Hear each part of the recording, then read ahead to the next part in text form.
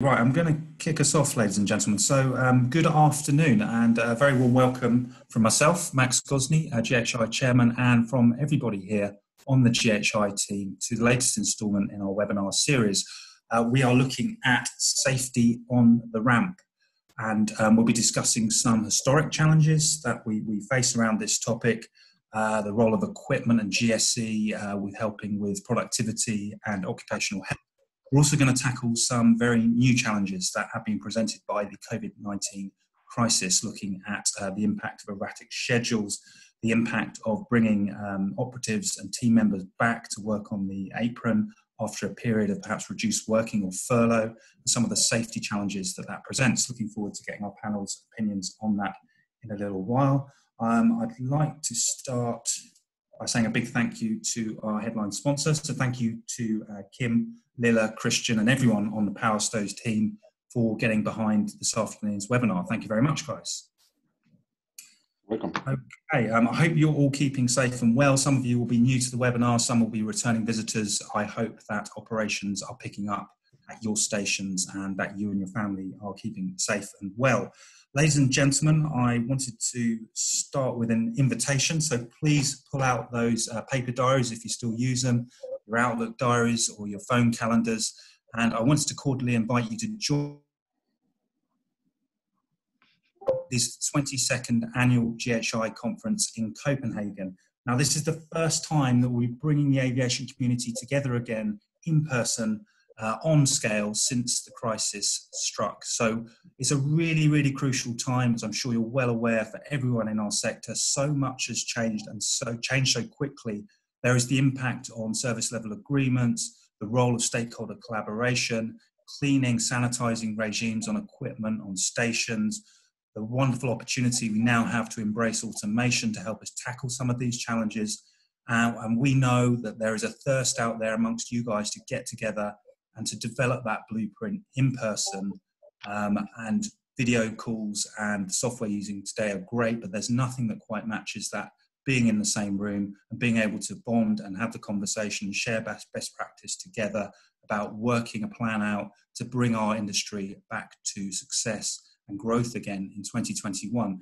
So please make a note in your diary for the 30th of November to the 2nd of December.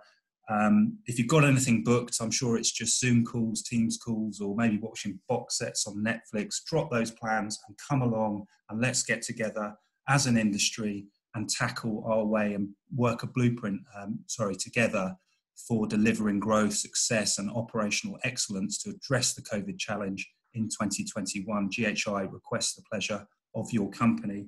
Now, I know that making that event safe is absolutely critical. And that's a responsibility that the GHI team take very, very seriously. Delighted to announce, I don't know if you've seen this last week, that we've partnered with ICTS to deliver the Sentinel kiosks. Now, these are temperature scanning kiosks, contactless kiosks in trial at Heathrow Airport.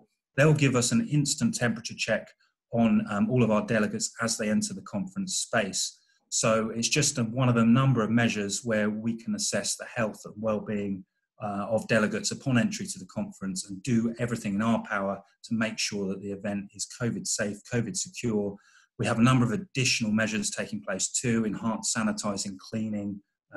We have physical distancing, and we are doing everything we can to embrace COVID safe practice. The Sentinel kiosks we're very excited about, and there is a possibility, I cannot guarantee it, but there is a possibility that part of that software will be able to offer COVID testing on the day. So we'll continue to look into that and we will pass you on information as soon as we have it. Please come along. We want to hold this event and we want to bring you guys together because we know the industry desperately wants that. And just to say as well on that front, early bird rate for the conference ends at the end of today. But for all of you good people who have logged on to this session and are making time to be with us on this webinar, I will hold that early bird rate for you. So that's a 20% saving. We will hold the early bird for anyone registered and logged on to this afternoon's webinar until the end of the week, so until Friday evening to join us. So we'll be in touch with details. Thank you very much. Let me get back on topic for today. I'll go back and just say that we are here this afternoon to talk about safety on the ramp. I have a couple of housekeeping announcements before we get underway. If you are new, you can leave questions in the Q&A section at the bottom of your screens. It's got two little speech bubbles, Q&A. Just drop your questions in there. We're going to have a series of presentations, but we will come to your questions at about 40-45 minutes in. And please submit as many as you have into that area, and I will pick them up. You will receive a copy of everybody's presentation this afternoon. We'll send those round, probably be tomorrow late morning UK time, and we'll send round a recording of the seminar. We will also be asking you a few questions. We've got a couple of live poll questions set up. When I load those up, I'll give you the cue. You just vote on your preferred option and we'll present the results live as and when they come in. Have a bit of software. Okay, without further ado, I'm going to introduce our panel this afternoon. Delighted to say we are joined by an array of leading aviation operators to give us their opinion on the ramp safety challenges ahead. We have Kim Melgaard, Kim, who is International Area Sales Manager at Powerstow. Welcome, Kim. Thank you very much. We are joined by Christian Matosi. Christian is an occupational physician and advisor to Brussels South Charleroi Airport. Welcome to you, Christian. Hello, welcome. And we are joined by Jan Poulsen. Jan is Safety and Security Manager at SAS Ground Handling. So welcome to you, Jan. Hello, everybody. Hi. And we are joined by Gary Thistlethwaite, who is Health, Safety and Compliance Manager at Stobart Aviation Services. Welcome, Gary. Thank you, Max. Hi, all. Just to say that Gary's wife is just 3 weeks away from her due date. And if you do see Gary hot-footing it for the door, you'll know why. And please just go, Gary, and get there in time. Thank you. Make sure you do. And last but not least, we are joined by Jelmer Mellison, who is Chief Technical Officer for Smart Solutions at Vigo, handler based in the Netherlands. Welcome, Jelmer. Or welcome back, shall I say, after sustainability. So the rules of engagement for the day, we're going to hear mini presentations from all of our panelists, and then we will open it up to the audience. So I'm going to hand over to you, Kim. First presentation, over to you. Thank you. So, first of all, I'd like to say thank you very much for being on board today. It's a very important subject for Powerstow. Safety, working conditions are core values of this company, and actually also the reason why Martin Vestergaard in 2003 decided to found the company. That is really something that we are keen about. And you can say, why this? This is a hard job. I mean, every day to handle tons of suitcases, cargo. That is something that you not get around without getting a bill one day if you don't do something about it. From different studies, and I'm sure that some of my colleagues in the panel today will also be able to say about the impacts it has to be working inside a cargo hold. For sure that the manual baggage lifting and handling has an effect. We have seen from different kind of studies that 1/3 or maybe even up to 40% of this cause that employees get injuries. I said again, that has a price for the one working, also a price for the employee. It costs money, it costs your health, and that is really for us key factors to do whatever we can to help, let's say, reduce that. Some of the things on the screen we can see, for example, there's table number 1. That is actually a study, a survey that was made in the US, where they asked 10 airlines and 2 handlers with about 156 baggage handlers, what would cause mostly back injuries, and it turned out to be that 70% of them meant that was inside the cargo hold. So, as I said, it's a hard work when you have nothing to help you doing this. A lot of heavy lifting, twisting, You don't know what's coming to you. It can be a bag that looks big and can be 10 kilos. It can be a small bag. When you touch it, it's maybe 35 kilos. So tough job. There is can be injury compensation cost, as said, lost work days. You could have a high staff turnover because people very fast realize that this is maybe not the job for them because it's too heavy. And then, of course, you need to find out what to do, hiring and training new employees. So to be able and assure that the people, let's say, working for you will still be working whole through the day and keep on working, that is, let's say, I think it's a question for many employers. What can we do about that? Oh, it's a little bit slow. This is where we come into the picture with PowerStow, and the reason why we did this. First of all, now it's showing it's docking on the aircraft. That's because the issue is not only about the man, it's also about the airplane. So be assured that everything around operation is safe. And when that is said and done, of course, it's important to see what's happening inside the hold. In this case, to assure that you have something to help you get rid of the, let's say, the heavy lifting, the turn around in the back, shoulder injuries. And that's why we also see, like here, to have something that help you stack the suitcases when you're inside.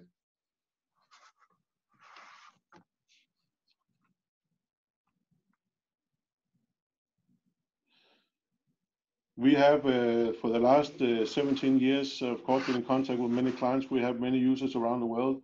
And we also, let's say, working close with them to find out what is then happening, what is the outcome when they are working with a PowerStow. I took two of them with me today. One is KLM, who actually, when they started to use the PowerStows, had a test to see what effect would it be on body injuries. And as you can see, until they got the roller tracks, and after that, actually, they could reduce body injuries with about 50%. The other one is from maybe from Christian, a well-known area for you, but also showing that to have something to help you doing the hard work will also help you to reduce injuries.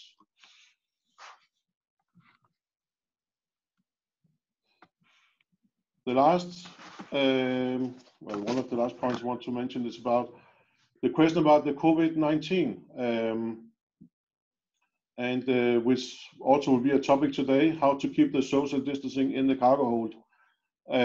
But also, let's say, to assure how do you get a good start again. With a PowerStow, you are using one guy inside, so you are keeping the distance, and that's actually also what we experience at the moment, also from new clients, that they are seeking something that will assure that you keep the social distancing. And you can say this has we actually been doing from the day we started to produce the PowerStow. So this is, of course, also a matter about, in this case, how do you then fulfill your standard operation procedures, that you can be assured that your operation is doing well, that you have the on-time performance done. And there we know with the PowerStow, from our experience, that you actually can improve your turnaround with up to 30%.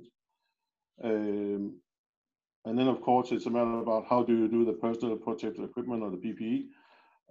I think maybe it depends on the local rules. I've been around during this crisis, and there can be different, let's say, inputs from where you are. But end of the day, it's everything about keeping the distance, use masks when you have to, or gloves when you're inside, to protect the best way possible.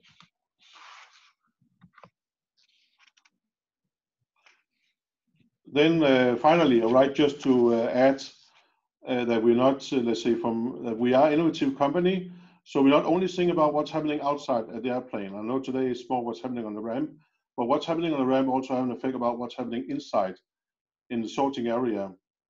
So this is a fairly new product that we launched last year. And this is from Copenhagen Airport, which have been a good help in, let's say, in testing how this is working on the health and safety side, both from the airport, from the handlers, and also from their health and safety people. And with this, as you can see, this also helps to keep fewer injuries. It actually increases your productivity, and at the same time make sure that your baggage, you get less damage and so on. So just to show you that for us, we are trying to, let's say, have a connection not only outside but also inside, so there's a red connection whole through the system.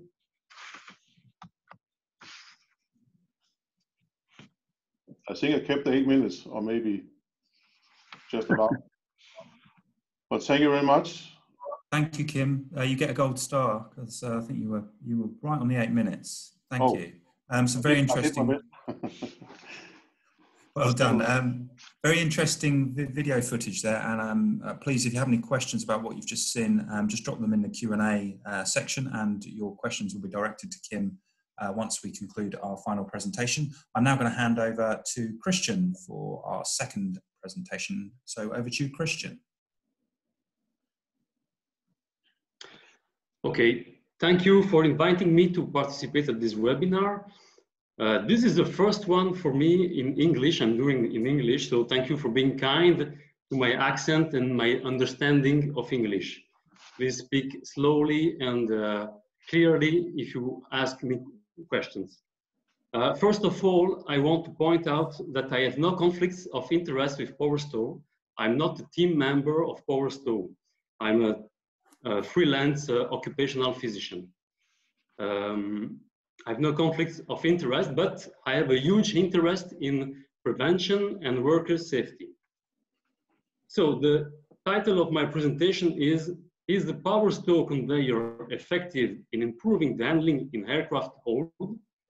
Here you have the results of 5 years of research at Charleroi Airport. I would like to add some compliment at the presentation of Kim. Kim, you mentioned that the average baggage weight is 4 to 5 tons per day, but at BSCA during the summer, we recorded up to 14 tons per day. And you mentioned also back and shoulder injuries, but you have to know that knees also is a body part is injured by the handling. So Brussels South Charleroi Airport, BSCA, is used by numerous low-cost airlines. And in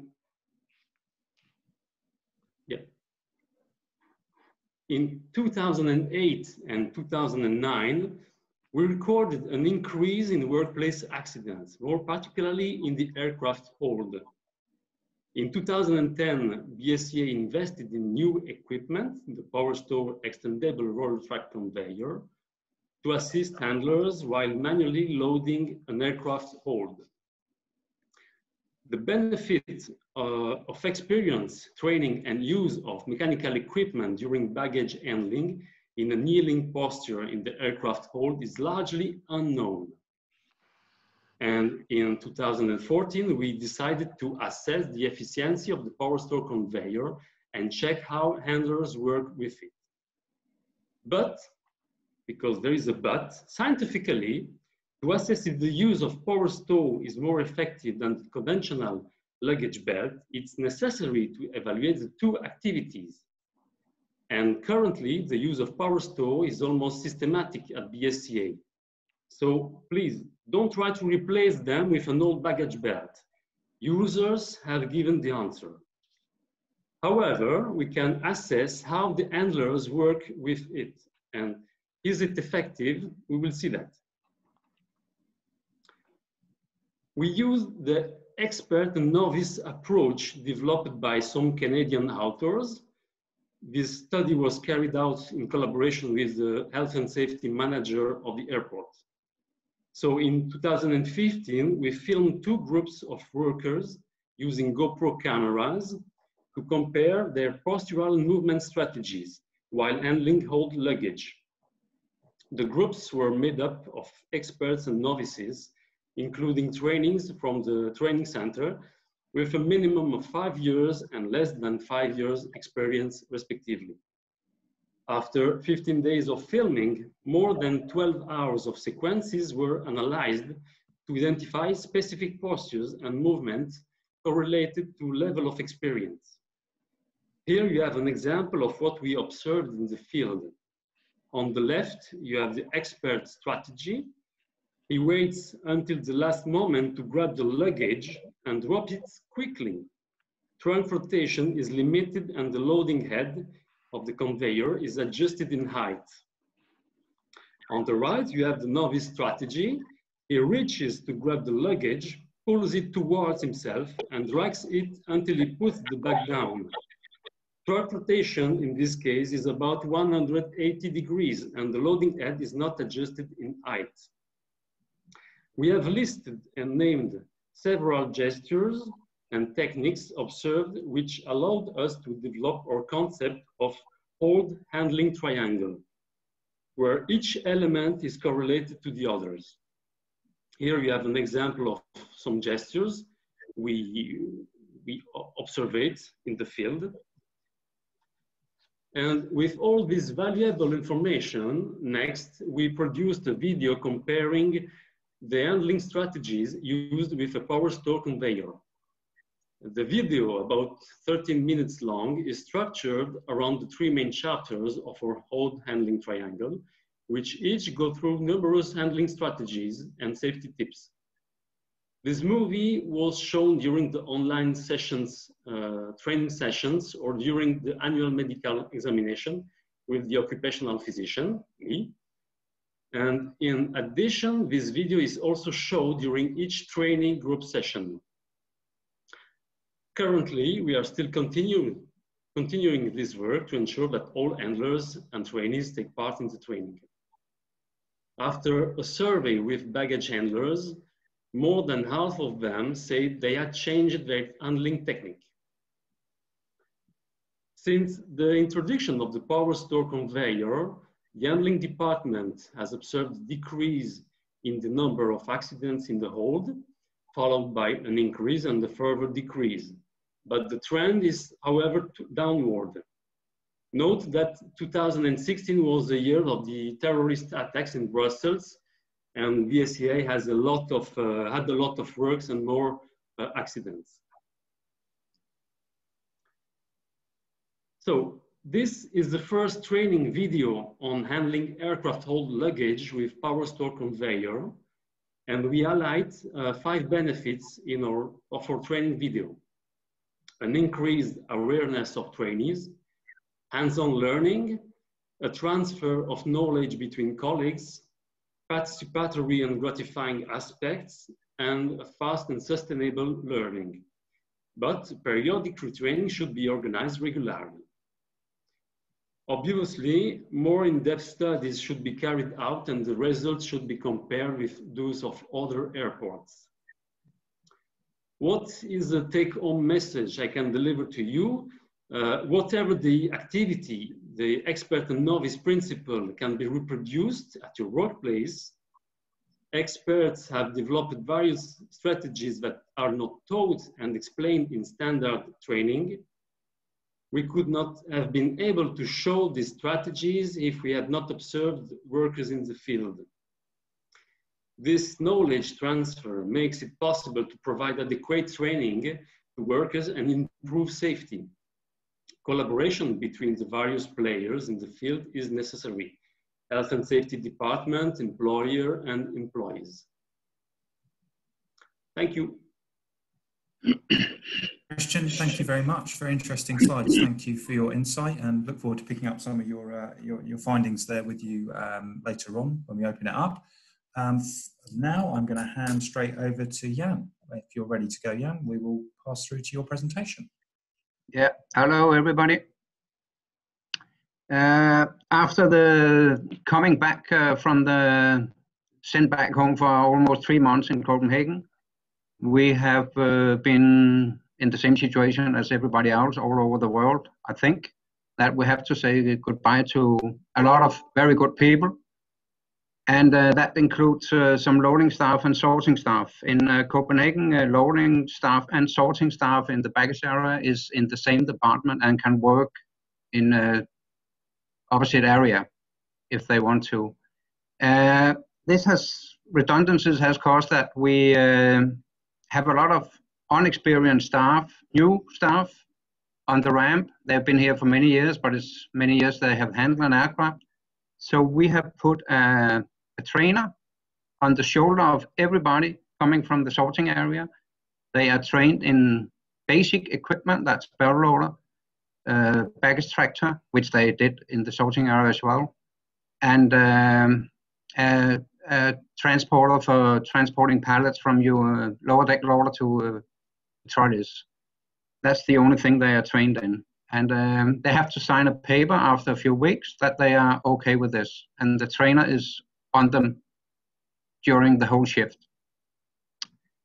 On top of that, we have some managers on the ramp who have made a 4-hour safety seminar, which all staff will be set up for during next month. Yeah, please.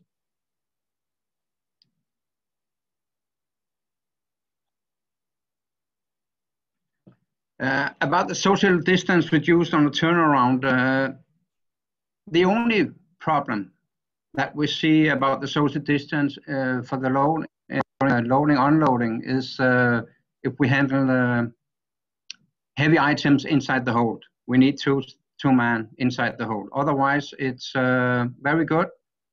In Copenhagen, for the restroom and meeting rooms, all chairs is placed with a distance of 1 meter, and daily briefing meeting is held twice.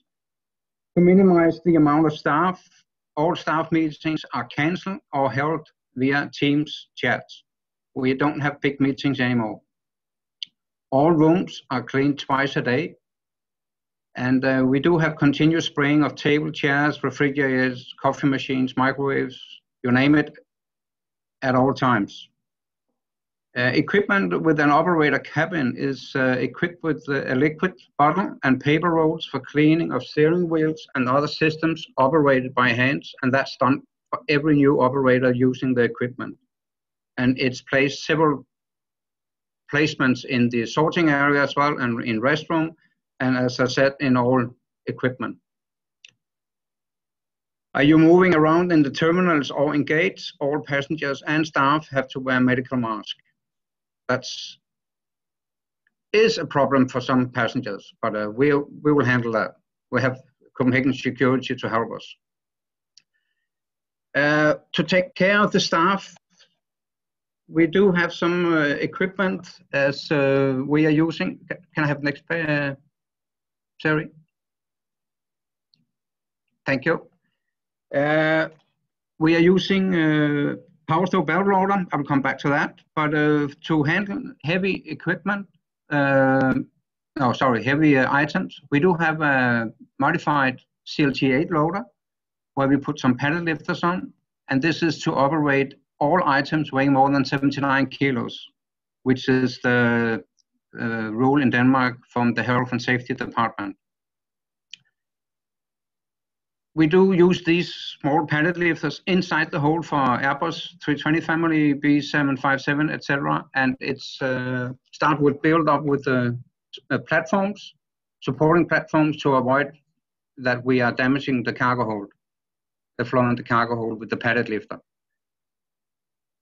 All items have to be on forkliftable pallet, and we are using the small pallet lifter inside and out of the cargo hold. We are in progress of making a risk assessment for a power stove platform to be used for these heavy items, which can be used on all CLTA loaders. So we will take the platform off, as you see on this picture, and it will be used on all CLTA loaders. And on the next slide, you can see the one that we are using on 73s. ATR and a flight like that, it's an electrical lifting table to avoid that the staff have to lift up the cargo inside and out of the hold. And the last slide, we do have the belt loader that we're using. As I mentioned, we are using power stow as well, and the staff is very happy for that power stow belt. We do have another type, Mulag, as you can see. We have put on a front lifter and a rear lifter, which will help, like you saw on the power stow video, for handling baggage inside the sorting area. This is the same system inside the cargo hold and outside for the trolleys. And if you turn to the next slide, you can see on the trolley, Cherry, the rear lifter is just moving into the trolley, and the baggage is just to be slided in or out. And the front lifter is the one that only to be put inside the cargo hold, which is very good when you're handling, especially CRJ 900 or similar, where the belt is pretty long from the cargo hold. All these equipments are helping our staff in the daily handling for back injuries, shoulder injuries, knee injuries, as you all know. So we're pretty happy about this. And it has been a very low figure for a very long time. I did speak a little bit fast, so this is actually the end of my presentation. So thank you. Thank you very much, Jan. It's we're on for a record. It's like we're breaking the world record here. Some excellent timing today, and we look forward to picking some of those themes up with you and points that you've made a little later on, Jan. And if you have any questions from Jan or any of the previous presentations, just a reminder, there are already some questions in here, but submit them in the little Q&A forum icon with the two speech bubbles at the bottom of your screen as we go along, and I'll come to those in a little while. I'll now hand control over to Gary.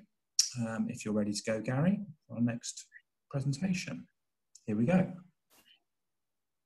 Hi, everybody.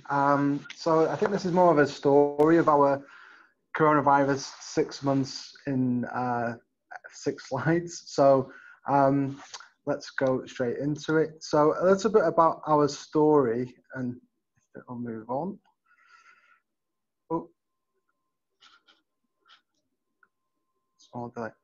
So Stobart Aviation Services, we're a ground handling service provider in the United Kingdom. And 3 years ago, started operations just in London Southend Airport, near the capital of the UK. We enjoyed some good growth. We started new stations. We started into cargo and into a different country up in Scotland as well. And then coronavirus got in the way of our ambitions earlier this year. So we had to respond to that. So what did it mean for us? Sorry, there's a small delay. Okay, so we knew that we had to act fast, and I think what we were really good at as a team were we were small and nimble enough to react to the pandemic situation.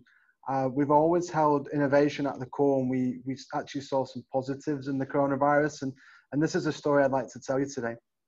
So quickly, when the pandemic hit and lockdown rules came into place, we basically put all of our heads together as a leadership team, and we put calls in to make sure that we gave support to all the stations. And in fact, that call still goes on every day to this day. What that means is actually we've found that we're actually closer together during the pandemic, which is quite crazy to say. We're finding actually that we're dealing with problems quickly and giving people the support that they need. So it was very good that we were agile enough to do that. And I think that was already there before the pandemic hit. And I think the readiness that we already had allowed us to do that.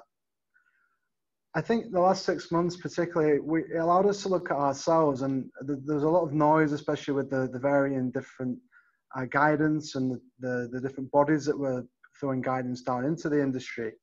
And actually, we took that time to look at ourselves as a business and what we were doing, where we had come from, and again, tried to pick the positives out of the pandemic situation.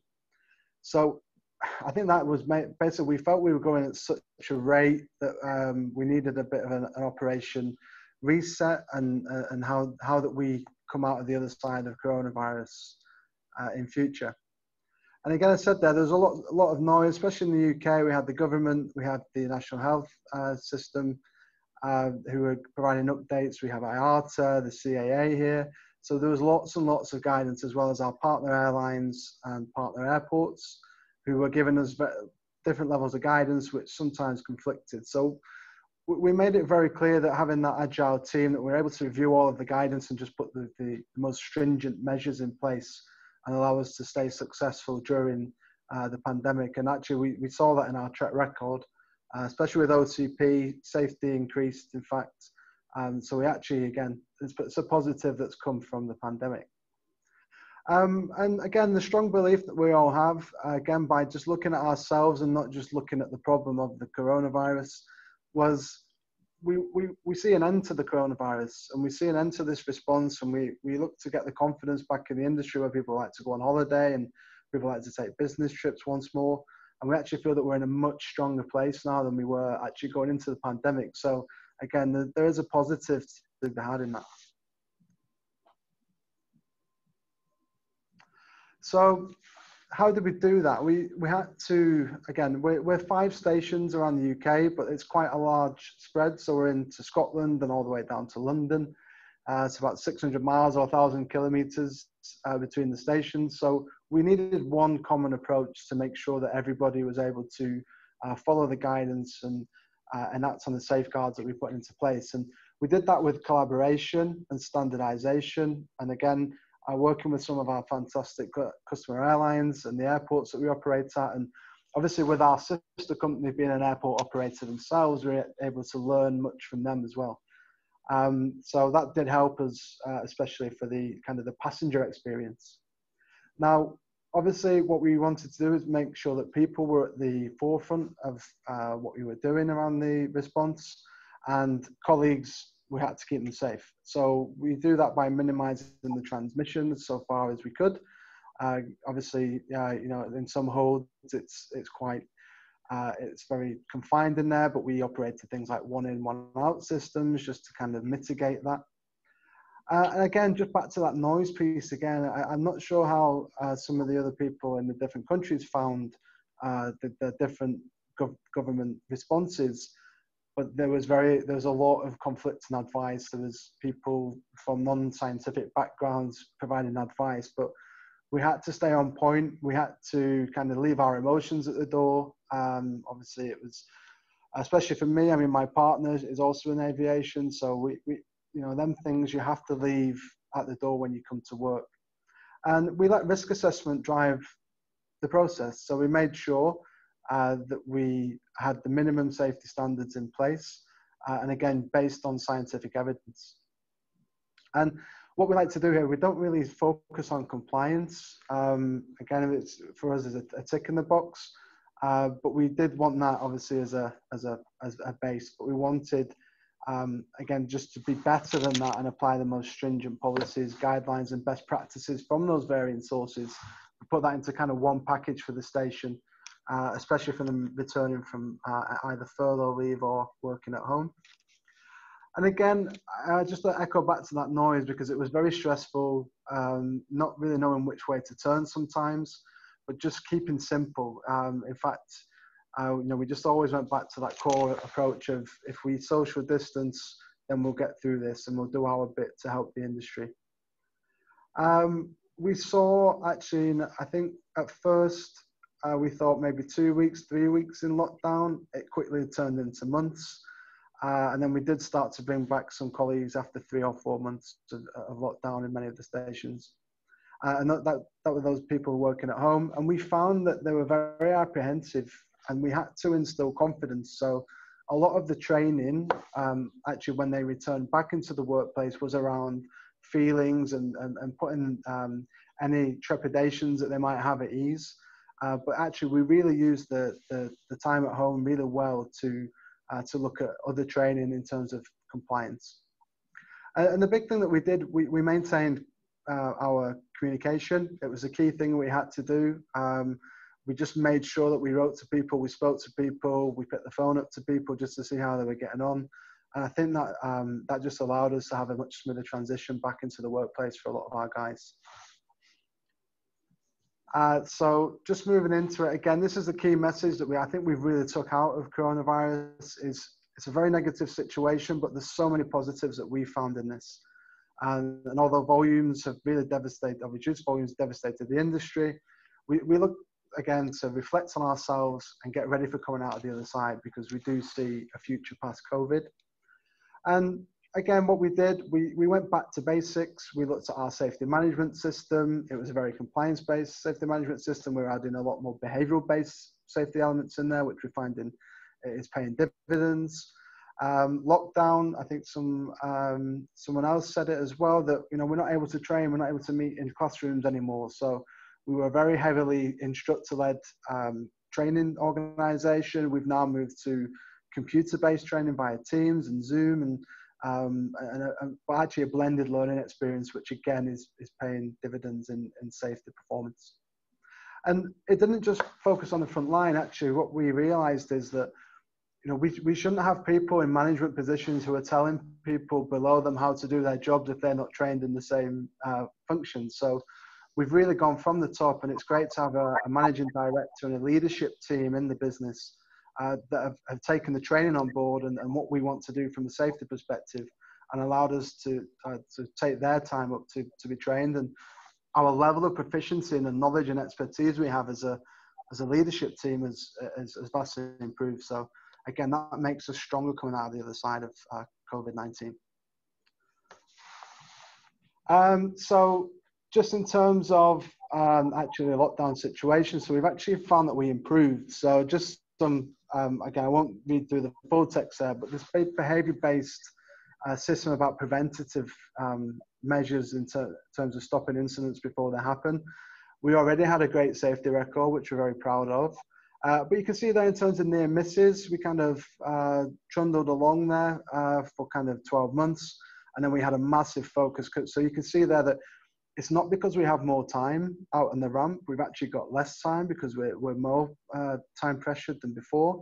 But the increase in safety is there, and the focus is there. And we're seeing that again, the near misses and the turnaround inspections. We did take a dip as we went into restrictions, but we quickly, once we put the safeguards in place, got the focus back on safety and made sure that although we were dispatching aircraft, that we were still doing that safely. And in fact, from here, we're safer than we were before, especially when we rationalize this against pre-COVID numbers.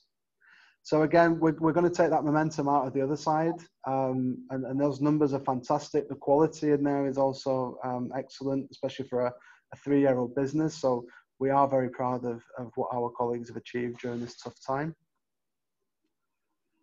And then lastly, again, more for those countries who haven't had stricter guidelines, but these were the most restrictive measures that we found based on all the different areas of guidance. So we look to be partners with our customers and with the airports we operated at. We made sure that risk assessments were relevant and that they ensured best practices were in place. We spent a ton of time in terms of preparation and getting people involved in what we need to do, especially using the stakeholders who were involved in that process. Again, a lot of effort has gone into social distancing in workplaces. You can see a lot of that on the right-hand side. We've done 1-in, 1-out systems, again, so just to kind of really look at the social distancing turnaround and the challenges that presents. And we've actually found not to be a problem for us. We're doing regular cleaning. I think like most people, PPE is standard, so face coverings are always been in place, and the UK government made it mandatory this week in all spaces outside of workplaces, but we've just had that in place anyway. I've got my Stobart Aviation Services one right here for good measure. I think, again, the key one, going back to how do we reintegrate people back to the workplace, was about the sessions that we led. We made it about them. It was quite fortunate that Mental Health Awareness Month fell at the same time, so we did a lot around that. It was quite tough for some people sat at home as well, and we've got a really good partner in terms of occupational health as well that we got during lockdown, so it was another bonus for us. And the one there you can see we actually established social distancing champions. That they highlight people know who they are, people, they know the questions, the answers to the questions that people may have. They make sure that all of the PPE and the safeguards are monitored, and it's not just the management.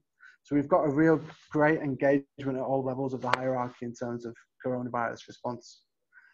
And I think the main one that especially it taught me, I've been in aviation only 5 years now, we had some really good emergency response plans, but nothing for pandemics. So if one thing, we also got a pandemic LERP out of that. So I'm sure in future, if there are any more, we'll be well equipped to deal with that. But certainly that was my biggest learning, was how do we deal with it in future. That brings me to the end of my slides. I'm happy to take any questions at the end of the session. Thank you all for listening.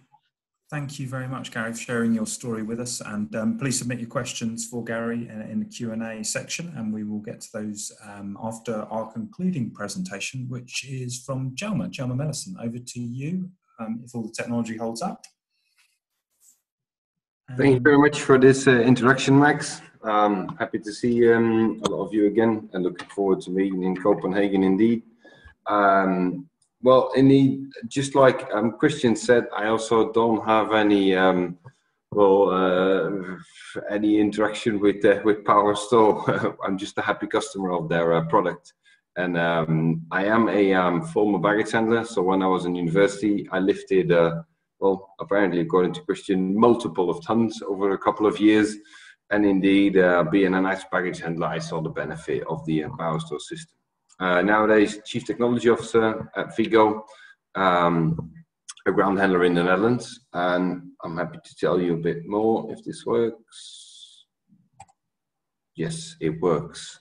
Indeed, what was the impact of COVID concerning the safety in the turnaround process? Well, what we have learned is we reached out to the airlines to collaborate, that we make sure that we have the same procedure, that we don't have any misunderstanding. For example, at one specific airline, we agreed the captain comes out of the cockpit to give the load sheet or the loading instruction report, etc. So we make sure, are we all on the same page? So we really reached out to our airlines to make sure we have the right procedures. Everybody agreed, stay out of the bubble. Both passengers, staff, crew, just keep respect. 3 chickens of space in between, apparently. Also, obviously, the turnaround time was massively increased. So you have a lot more time for the boarding process, for the disembarking process. Everybody understood, and I think even passengers understood. And usually, obviously, an aircraft needs to fly to make revenue, whereas in this case, there was a little bit of overcapacity in the market. So that was not that much of an issue. Obviously, it's a serious situation. And at the same time, we did more intense cleaning, new type of cleaning products, which were used in the deep cleaning overnight, etc. Longer cleaning in turns. So that was basically concerning safety in the turnaround process. Restarting operations. I think, Gary, you also mentioned we can't do classroom training anymore. What we have learned is we just, we planned a lot of trainers to walk around on the ramp, in the terminal. When we restarted operations, we were never in a full lockdown, but when we restarted operations, we made sure we had heaps and heaps of trainers available everywhere. So you could always reach out to a trainer, but we actually gave our trainers a message: please walk around, speak to everyone, make sure, are you comfortable in what you're doing? We were never in a full lockdown situation, so everybody did work, but just maybe a little bit less frequent. So we just made sure we had trainers and they were walking outside, not in classrooms, not via Zoom or Teams, because it's quite difficult to explain to someone how to use, how to do a pushback operation via Teams. So we just send out all of our trainers with a clear message: just train everyone and make sure you're available. Our biggest challenge was focus, basically, and we noticed we actually had some maybe even some more near misses, just like what you measured, Gary, because normally when you come on the job, you have, say, in a 9-hour shift, a 7-hour shift, you are continuously working. Whereas due to COVID, the volume has decreased so much. You come in, you clock in, you do one turnaround, then you don't do anything for 4 hours, and then you do another turnaround. And actually, we learned that it was more difficult to stay focused if you have more time. So we didn't necessarily resolve that, but at least we were aware of it. And we also keep, we are measuring indeed our near misses. Now, concerning physical distancing, what Kim also said, with the PowerStore product, you only need one guy in the hold. And basically what we said is, as soon as we started operations again, we have some old conventional belt loaders and we have PowerStores. Basically, we're not using the conventional belt loaders anymore because having just the PowerStore product means you only need one guy in the hold. And I'm not a virologist or anything, but with all of these aerosols and blah blah blah blah, I don't know what it's going to do, but we at least send just one guy in the hold. And then they don't need to wear mouth covering, because even though the PowerStore product obviously helps, it's still a heavy job loading and unloading an aircraft. Other PPEs, obviously, well, gloves for everyone who wants it, more cleaning gel, more intense. Just like the rest of you said, we've moved the chairs apart in our canteen. And well, staff that encounters, say, passengers or have to work close together, wear mouth masks. But if you work on the ramp and if you are, well, if you're in the hold by yourself, we don't ask you to wear a mouth mask. You can, but we don't obligate it. What are the opportunities, or what we're looking at apart from basically the things we're already doing? To me, that's what I put in these trees. Basically, a piece of paper is just a dead tree who should have been in the forest. And in Vigo, we are going 100% paperless. So there is no paper on the ramp anymore. Apart from the fact that it brings you costs, it actually helps because you don't have to hold on to something, give it to someone else, possibly disinfect that or not. The communication is a lot easier because you can just send messages to some other people without having to verbally communicate or shout out the amount of bags that go in hold number 2.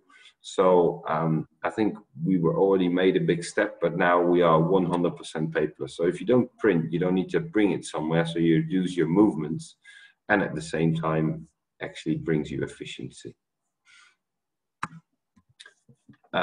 Another thing, it's quite interesting to see this panel indeed, that we're not the only ones who are working on it. How do we minimize the risk of heavy duty work? Because indeed, being a baggage handler is an amazing job, but maybe you don't want to do that for 30 years. And what we have done in Vigo is everybody's multi-skilled. So you don't just handle bags, you also drive the pushback, the catering truck, the lavatory truck, etc. So everybody, if you want to learn, you can really grow and you obtain a lot of skills.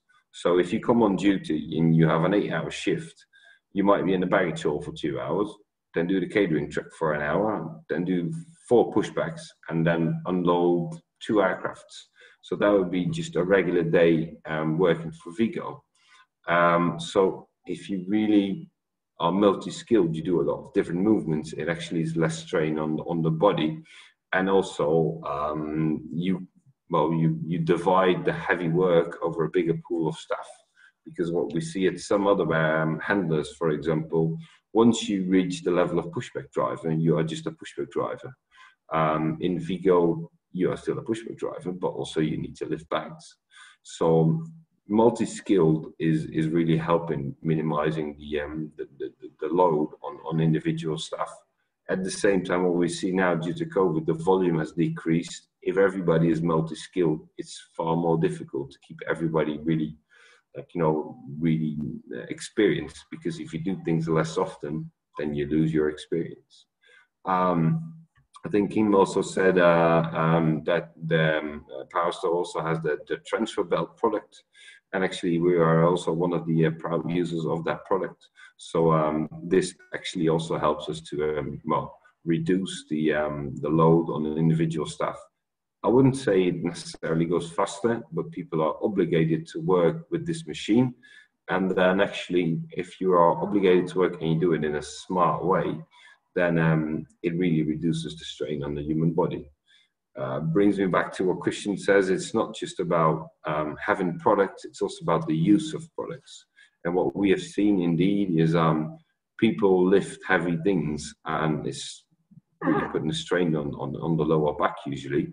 So what we did was we hired a team of 4 physiotherapists, and they walked around our airport for quite a while, and they made a video called Back School, which is a 60-minute video on how to properly lift.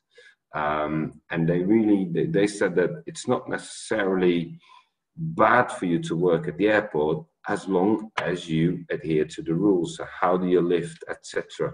So we are really training people on how to lift properly, because in the end we have all these machines and we have a lot of nice procedures, but if people still don't work very savvy, they will destroy their backs in a couple of years. So that's what we have been doing at Vigo to minimize the risk of musculoskeletal injuries.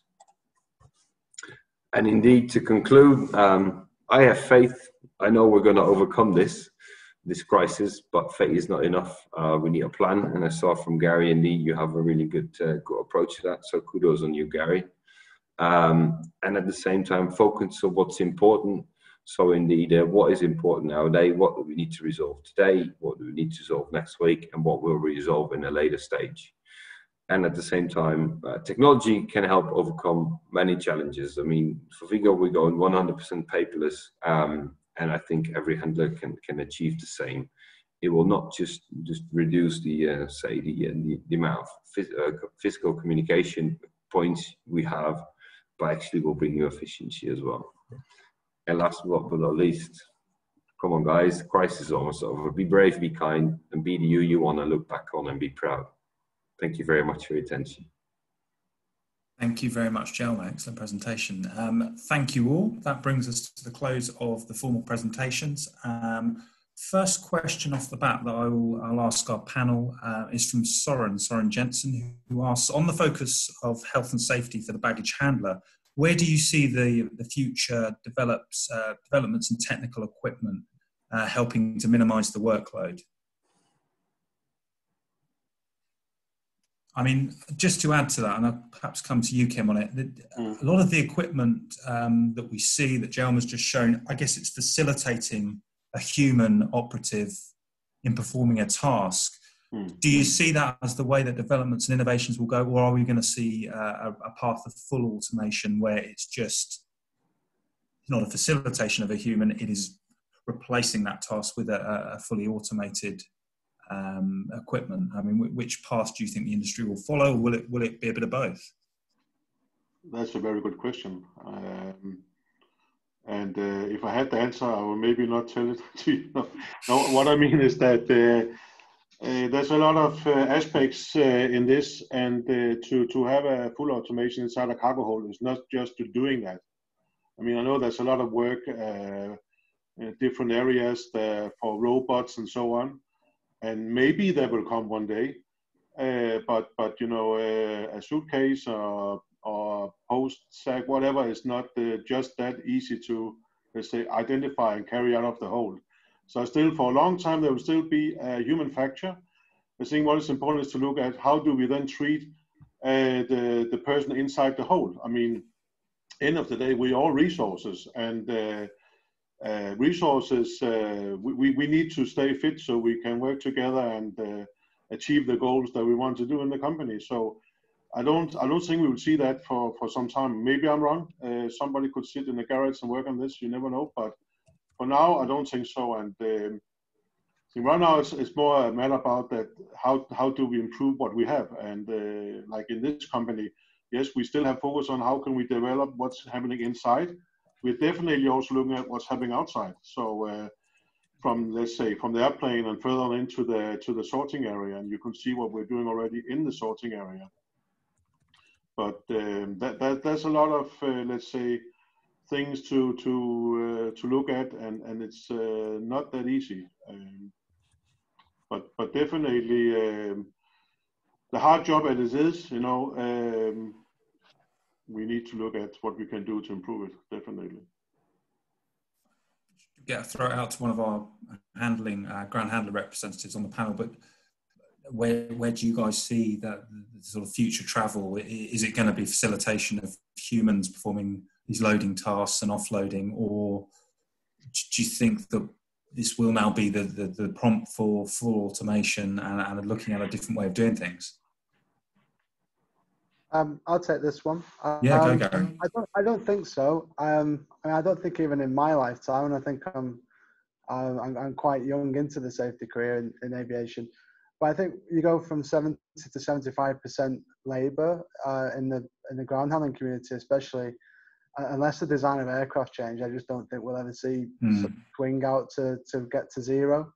I certainly think the next 15 years will be not displacing people, but actually a different function that they'll take on. So I think we've seen that with some of the innovations that we've done, where we've introduced kind of, computer-based elements, but we've not taken the staff out to replace that, if that makes sense. We use them to focus on other areas. So I think that's probably our best focus. And so I think maybe it gets so mainstream that it becomes a lot more affordable.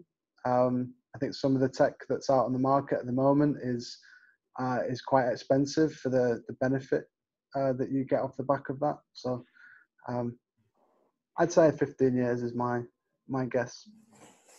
Okay. I'll open this up to you all, but perhaps Christian, I'll bring you in on this one first. But you were talking about, kind of expert operators, more sort of novice employees when it comes to the handling and loading tasks. What's your sort of experience and reflection on how you get the workforce to buy into the adoption of some of the equipment that can help? Because I guess one of the big challenges, Kim will note as well, is how do you get the employees on side and seeing this equipment as something that helps them perform their job rather than something that's been, I don't know, sort of brought in from on high, from management, and they haven't been consulted. So where do you see that sort of buying coming in? I'll speak more slowly, sorry. So the question's around how do you get the workforce, the ramp handling teams, to support the adoption of the new equipment, to be on side with bringing that equipment in and see it as a benefit to their job? So your question is what we can do to accept the new equipment? Yes. Okay. The question of Søren Jensen is very interesting, and we have to understand that if we don't want accidents in the hold during the handling, if we want to decrease the accident, the injuries, the best way is to have no handlers, and all the handling should be automatized. But if you don't want human workers, automation will replace all the workers. Currently, we have some good equipment like a power stow conveyor, and the best way to accept the new equipment is for the workers to see how it could work and help him during the handling. And I think slowly automation will come step by step.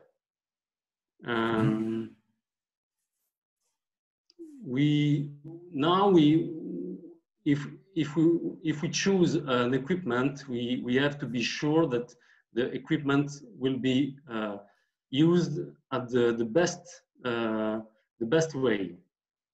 So the training is very important, and regularly retraining also should be implemented during the career. I hope it responds. It is a good answer for you. Indeed, yeah. Thank you, Christian. And if I can add to that, Max, yeah, go for it.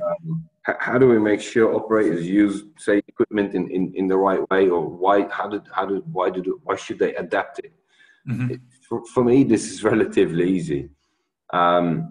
If the operator doesn't want to use it, the design wasn't good enough, and it's very simple. We park a traditional belt loader and a power stow in a parking stand, and we have one aircraft coming in, and we don't tell the operator anything. If he walks out and he grabs the power stow, that's the product he wants. If he takes the other one, all right, then apparently the power stow or whatever product we're using wasn't good enough. So I would say that in the end, the operator will use it if it's a good product. So we don't necessarily need to convince him, because the product should convince himself. When we had our first transfer belt of power stow, I had a complaint from the operators, and they said, "Why do we only have one? Why don't we have three?" And it's like, okay, so if that's your biggest complaint, it must have been a good product.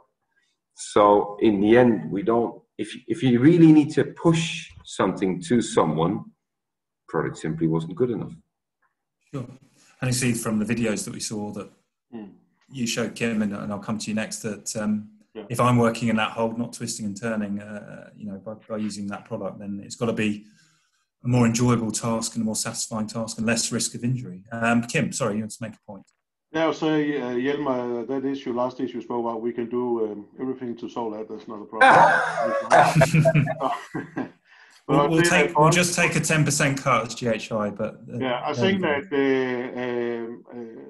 first of all, I'll say that the narrow body aircrafts, they will stay for a long time, because you have a new generation, or let's say they still have a lifetime. So and when we get the one starting with the MAX also out, there'll be and I'm saying you're right, Jerry, for the next 15 years that would be the situation inside the hold for sure.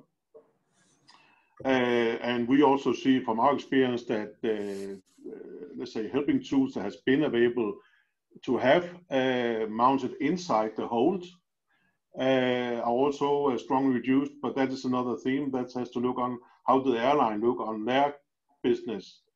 And that just means that when they take that out, the handlers have to find a solution how to, let's say, compensate for this. So that is a trend we have seen quite a lot. Okay, thank you. From our side, for sure, what is important, and I think it's like, I compare it to like when you want to buy a car, maybe some do it on the internet, but I certainly don't. I go down, I want to touch it. I want to drive around and find out, is this the right car for me? So definitely, that also, I can only speak for what we're doing. We always offer handlers over airports, whatever, to test the product, to be sure that this is the right one. Because yeah, you can see the benefits, but if you don't have the, let's say, the people on the ramp to work with it, it makes no sense. So definitely, it's quite important to have everybody around it with you. Okay, great. Thank you, Kim. I've got a question here for you, Jan, from Corey Clark, who asked, can you speak a bit more about the 4-hour class your managers are giving to people coming back? So can you elaborate on those classes, please? Yeah, of course I can. It's actually set up as a kind of brush up for basic safety procedures after the coming back. We just make a roundup, and there will be a major part of it will be communication, especially between the old handlers on the ramp up against the new handlers from the sorting area, of how to handle this specific aircraft, who are doing what, so nobody get hurt, no aircraft damages, no damage on equipment, and that we get the aircraft offloaded according to the internal procedures. And including on that 4-hour seminar, there will be some 2 types of teamworks. And one of them is that they have to put a motorbike together, and only one of them knows how to do it. So that's one of the team works that they have to do, similar to how you offload a load without dialogue. So that's the main part of it, that we do the right things every time and that we communicate so we do the right things. I hope that. Yeah, that sounds like it's very innovative things that you're doing to foster, teamwork and re-engage people. Gary, it's something you mentioned in your presentation. I was just interested to know a bit more. You talked about that, I guess, the sort of frailty amongst people coming back in a kind of, not despondency, but I think that obviously the situation, the impact that COVID has had, and the fact that they have had the shock to their lives over the past sort of 5-6 months. It is something people come back in with that weight on their mind when they come back into work. Can you tell us a bit more about how that manifests and some of the things that you've encountered from your employees? I think we probably saw people with more like the anxiety disorders, maybe possible depression, where like the isolation exacerbated that level that they had.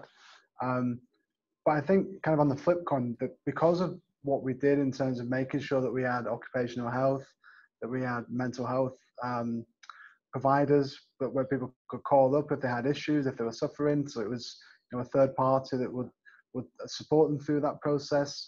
And I think that went through all levels, and the communication on that was pretty every week was they were getting something or they were getting recognition.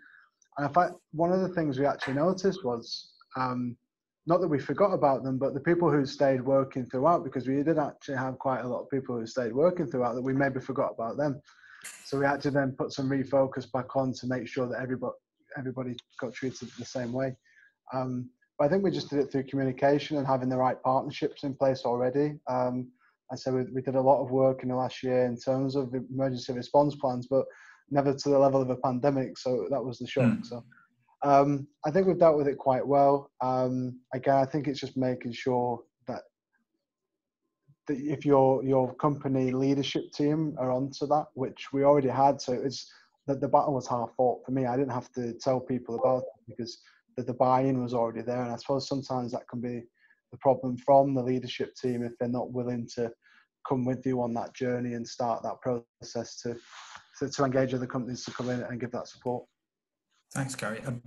Along the same lines, Jelma, it's something you spoke about, but you said that obviously we've seen a reduction in volume, and whereas you might have been coming in, particularly as a ramp team and turning one aircraft after the other, you now perhaps doing one, you have a 4-hour window, then you do another. Does that lead to a loss of sharpness in terms of your skill set in turning the aircraft, that perhaps, not consciously, but sort of subconsciously perhaps lose that safety awareness as a result of that reduction in volume? What are your thoughts? I'd say apparently there are a couple of years ago, we have seen a lot of people who were encountering burnouts, and nowadays you see society is seeing bore-outs. So what you see as well is indeed if you work in people, I'd say my colleagues like working, that's why we work in the aviation. But if you come on duty and you do something and then you have to wait for 3 hours and then do something again, it really feels like waiting. And it's quite difficult to switch from, all right, first I was doing nothing for maybe 2 hours, and then you have 25 minutes to do a turnaround. And actually reboosting that takes quite some espressos. So I do see that it is a risk, at least we're aware of it, but it's nothing we've seen before. So so we're used to really continuously having pressure basically, but it feels like if you have pressure and then no pressure and then pressure again was really a challenge for a lot of staff. Thanks, Joe. Right. Resolved that yet. I will move on to some submitted questions here. It's first one here from Peter Hewitt. Hi, Peter. It's for you, Jelma and Gary. You both spoke about paperless ramp, which is an important development even before COVID-19.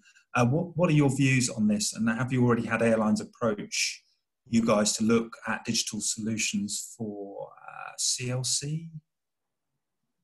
Load control, cargo load control? Gary, you want to start? Or? Help if I take it off mute. We have our own built system for handling our turnarounds and our cargo flights. It's all done on iPad. We don't necessarily have any airline functions with full CLC, but we do some load planning for some of the airlines. But again, we just had that at the core of what we were doing. So it was, we find it's a benefit. We embrace technology to the fullest. And we've still got a long way to go. I think it's about interconnecting the systems now is probably one of the biggest challenges we're looking to face, just to give us some good insights on data and how to be even more proactive than we already are being. So that's our stance on the use of technology, but not so much CLC. Same with us, not only on CLC, but for example, we do collaborate with the fueling company. So we're working on the same platform. And for example, when we have receive a type B message or a fuel message, we automatically pass that. We make it available for the fueler. So also we have third parties at the airport who are working in the system. And that's also paperless, no phones, no notes, no nothing. To make sure that we always have the right information available at the right actor. So that's brought us many things. Thank you. Next question is from Sabina Mwanga. Hi, Sabina, who says passenger aircraft are now being used to transport cargo, freighters, cargo in the cabin. They're not designed as cargo aircraft, which means there is lots of lifting needed to load and unload cargo. More lifting means higher likelihood of injury. How is the industry addressing this new area?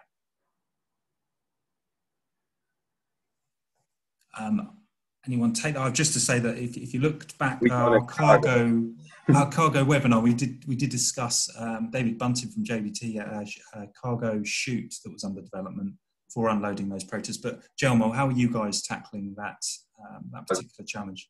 Cargo, so can't. I guess are you seeing more sort of combined Proteus, cargo in the cabin? I was saying we don't have cargo, so I can't answer that question.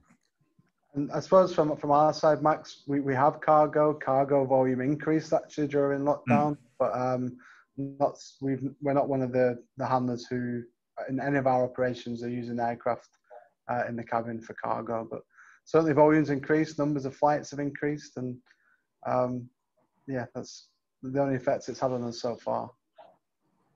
Okay, thanks guys. Let's move on then to a question from Robin Marino. Hi Robin, what's the importance of the agent low situational awareness while driving or walking on the apron in your safety risk analysis? Do you consider digital solutions as a good answer to mitigate this risk and to provide the ramp agent more valuable information directly? Well, we have looked, oh, sorry, Gary, go ahead. I think, again, just on top of that, as standard, we have telematics equipment in all of our motorized equipment, which gives you a ton of reports.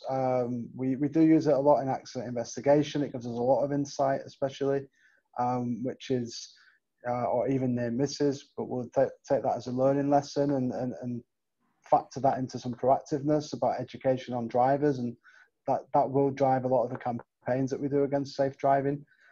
Possibly not a screen in the cabin that tells the driver if it's good or not, but maybe that's the future of it. I don't know. But no, telematics for sure. Full telematics has been a bonus for us since we brought that in. Okay. Jelma, did you want to add? Yeah, well, indeed, safety awareness. I mean, there is plenty of technology which can help, for example, with geofencing. And then if you drive, for example, on the road, you can do 25 kilometers an hour, but if you enter a parking stand, you can only do 5. Now, theoretically, you can all program it and make sure that your equipment doesn't drive too fast, but we want to make sure it's in the hands of the operator, because otherwise you just leave everything to technology, but we want to make them aware. So we just train them and explain to them why, and basically we have no issue with that. Okay, thank you. I've got a question here for you, Kim, which asks, what is the approximate weight of power stow equipment and how do you transport or take it into the cargo hold? maneuver it in? I think I'll put the answer a little bit the way around, because the power store equipment is at the moment we mounted on 4 different kind of bell loaders. And what we do, as you might have seen on a small video shown, we actually touch the floor of the aircraft. So we are docking inside the hold, which we also capable of doing according to the 8925A, if somebody wants to read that. But end of the day, it means that when we are docking on the airplane, there's an auto level function in the system that makes sure that it will follow the airplane up and down all time. And then you just simply use the hands in front and can take the roller track inside. So there's a gear motor helps you doing that. So yes, there's a weight of the equipment, the roller track itself, but it's spread over a long distance. You can reach up to 7 meters inside. So yes, there's a weight, but the main weight is outside on the belt loader itself, and do not have anything or disturb anything what you're doing inside the aircraft. Thank you, Kim. Jan, a question for you. Can you talk a little bit more about how to control aircraft hold damages, floor, wall and ceiling, especially for A320s where bulk loading is done? Yeah, items we're using, which we have bought from a factory, making them for construction, moving over soft ground. We have cut them into 3 pieces, the board platforms, and made it like a puzzle. And they will be placed on the CLT8 loaders. And for all 320s, we are using 3, which is connected, as I said, like a puzzle. And the mini forklifter, as you saw on one of the pictures, the green one, is transporting the items 70 kilos or more inside the hold. And then afterwards it's secured, strapped or whatever it needed, and then the platforms are picked out again and placed on a hold on the CLT8 loader. Okay, so that's causing no damage to the aircraft hold. Thank you, Jan. Thank you for that. A question here, which is anonymous, says, the adoption of technology and new ways of working is a legacy issue in the ground handling market, and until everyone works together to bring the handling of aircraft into the 21st century at the correct cost and revenue contribution, we will constantly keep repeating the mistakes of the past. The race to the bottom has started again and looks set to carve up and possibly reduce the market of handlers across the world. Can we cheer that person up and talk about, perhaps some of you touched on it, how stakeholder collaboration has come into play since COVID-19 in restarting operations safely, and a comment on that pessimistic view, shall we call it?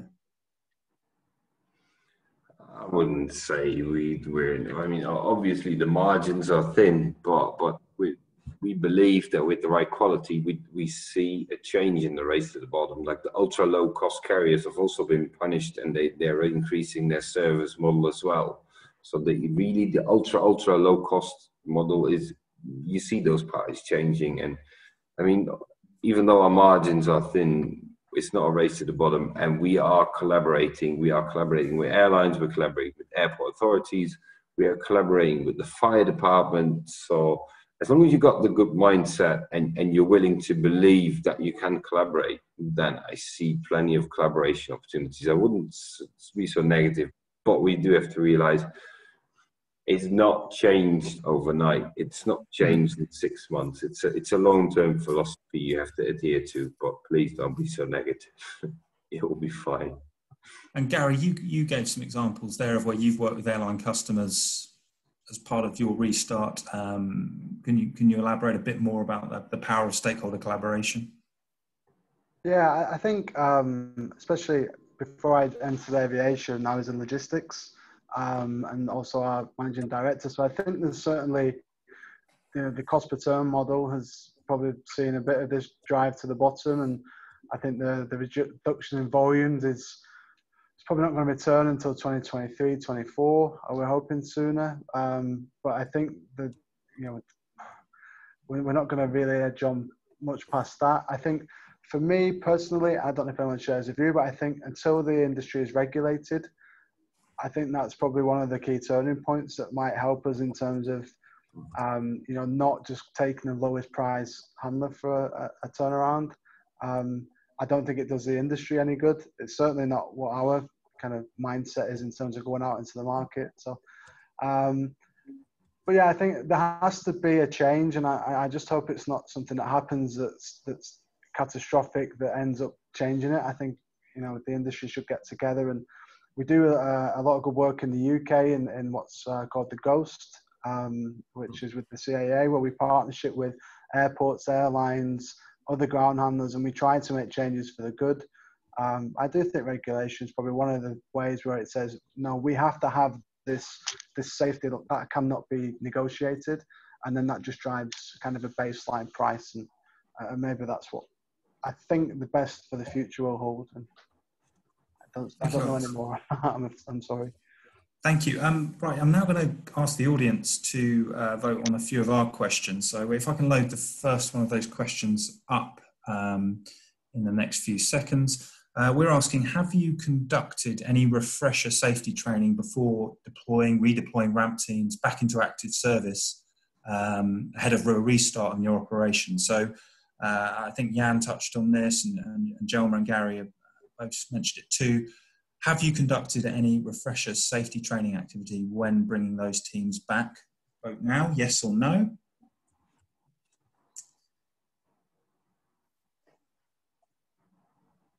There we go. Hopefully that's all working. I'm hoping I can load up the second question if the technology holds up. He's very ambitious here. There we go. If I can load up the second poll question, which is asking, what is the biggest barrier to your station adopting more GSE? So we've heard from PowerStow this afternoon that will assist ramp teams with heavy lifting and manual handling during ground activity. So what are the biggest obstacles to you doing more with GSE and equipment? Is it cost? Is it a lack of workforce support for new ways of working? Is it a lack of understanding about the performance benefits of that equipment? Or is it just not identified as a business priority? So if you could vote for your chosen answer now, please. And finally, in a couple of seconds, when that one is done, we are going to ask you what impact you think the implementation of physical distancing of teams during ramp activity will have on the risk of employee injury or the likelihood of aircraft damage. So if we can get it to work in a second, we will ask you the final question. What impact do you think any requirements for physical distancing of teams during ramp activity will have on the risk of employee injury or the likelihood of aircraft damage? Do you think it's going to be a heightened risk? Do you think it will actually reduce the risk, or do you just see that as a non-issue, not a change in risk level at all? So if you can vote on that final question now, we'll share the answers with you once we send round the post-webinar information, slides and recording. So please vote now, and thanks for doing that for us. We'll share the results later. I don't know if any of the panel, we've got about 3 or 4 minutes left, wanted to comment on any of those questions that came up, or Jan, you mentioned something in your talk around lifting of very heavy items where it was perhaps a 2-person job and that would no longer be possible under physical distancing. Can you talk to us a bit more about that and your proposed countermeasure? Yeah, handling heavy load, heavy items inside the cargo hold, is that what? Yes. Yeah, okay. I'm sorry, because my speakers are chopping up again, but using items weighing more than 79 kilos, as I said, it has to be on a forkliftable wooden pallet or similar. So we can use the mini forklift, which was the green one placed on the CLT8 loader. That's a one-man operation, or possible 2 if it's an extremely heavy item. And it is wheeled into the cargo hold and placed directly on the floor on the wooden pallet. And then it's the panel lifter is taken out again. and it's running easily, but it could be a two-man handling if the item is very, very heavy. Okay, thank you, Jan. We've got a couple of minutes. I'm just going to look to get through a couple of these questions in that time, if we possibly can. There was one here a moment ago that I saw that was quite an interesting one, maybe to conclude on. Here's one from Michael Panagoulias, who asked, if all airlines had sliding carpets in their holds, the back injuries will be less. But as I know, only Airbus has sliding carpets, Boeing hasn't. So we have to convince airlines and manufacturers. And that actually relates to the question I just seem to have lost.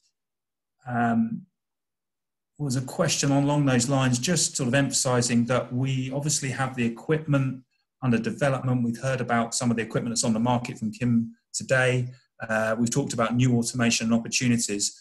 I've lost the question, but the sense of it was, we know the equipment's there and there's more equipment coming that can help us. So how do we align the various stakeholder groups to ensure that we adopt these innovations within the ground handling industry, and we make sure that we utilize some of the great stuff that is already out there and that is coming our way?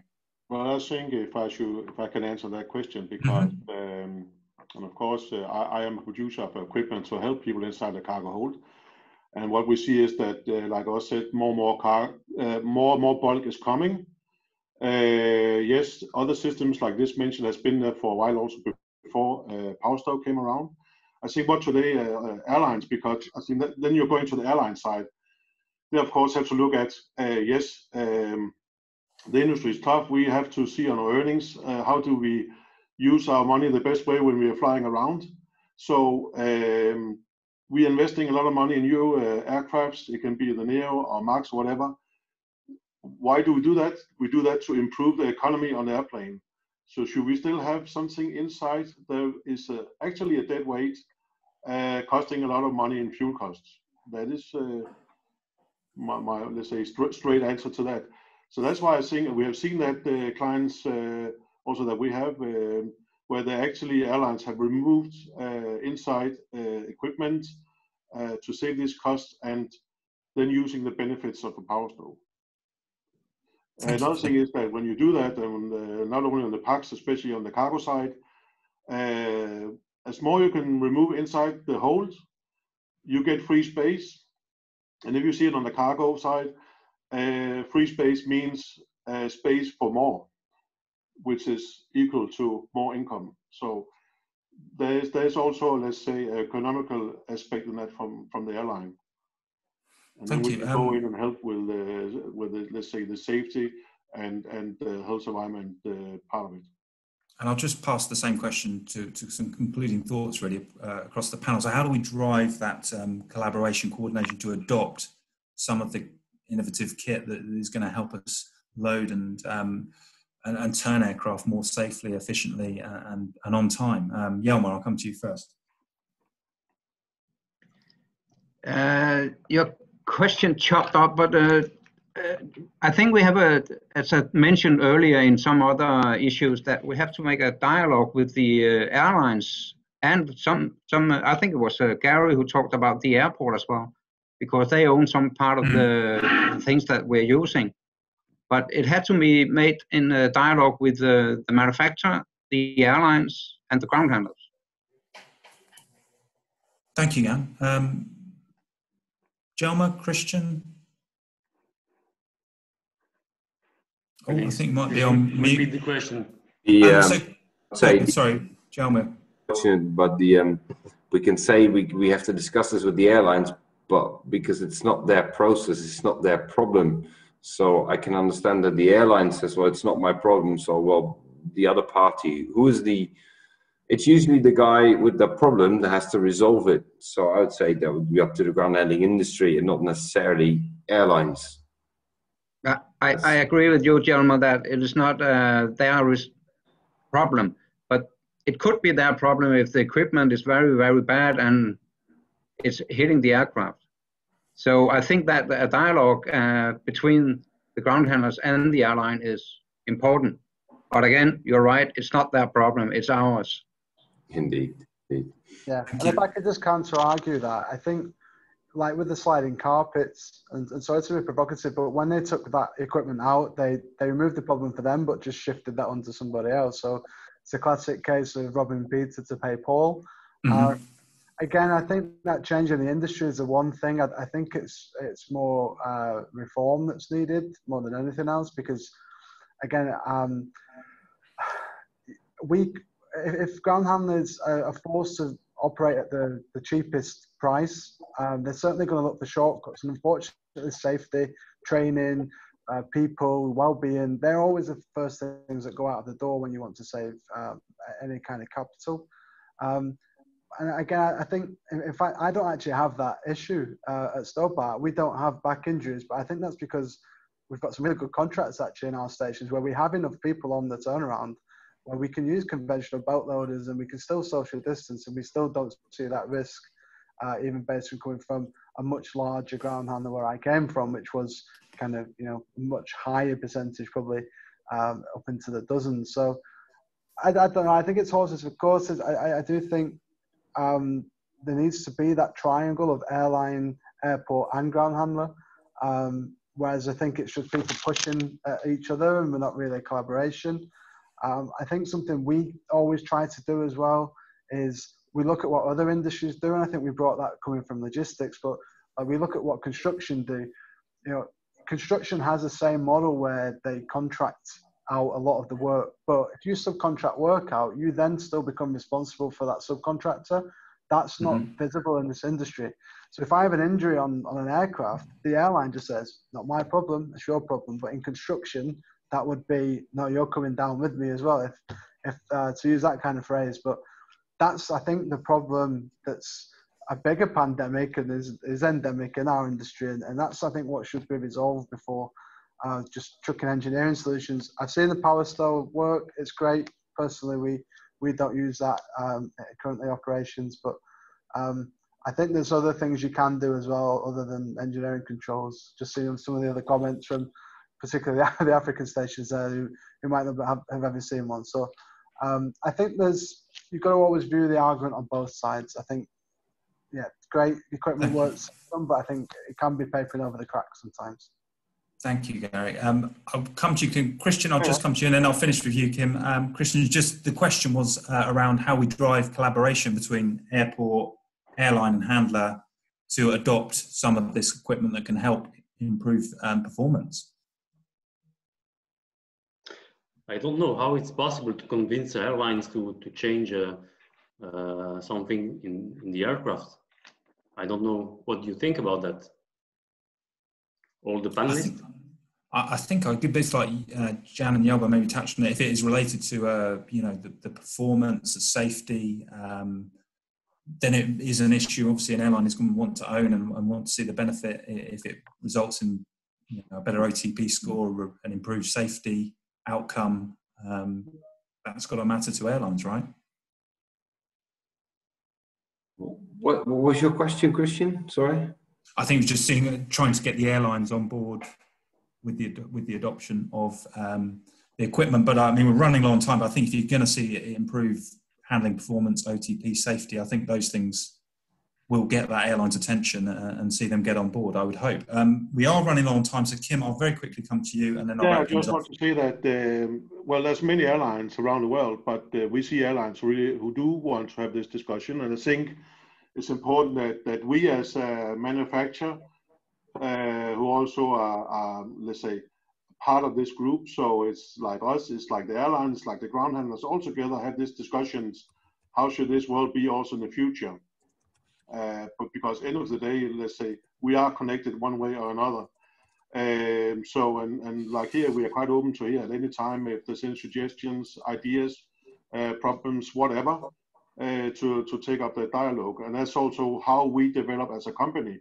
I mean, if Jerry didn't tell me what is this world, or Jan did it, Christian, Jelma, whatever, how should we learn how things could be better? So I think we are quite open for such kind of discussions and welcome any input. So Okay, well, we are right out of time. Thank you very much to everyone on the panel for your presentations and comments this afternoon. Thank you very much. Thank you to all of you who've logged in and joined us. We hope you've enjoyed the session. We'll send around the papers and the recording for you tomorrow. And I look forward to seeing you in Copenhagen. So take care, and we'll see you again very soon. Strong possibility of another GHI webinar in between, so watch this space. Thanks again. Take care. See you in Denmark at the end of November. Take care, everybody. Okay. Bye-bye. Bye-bye. Thanks, guys. Bye-bye.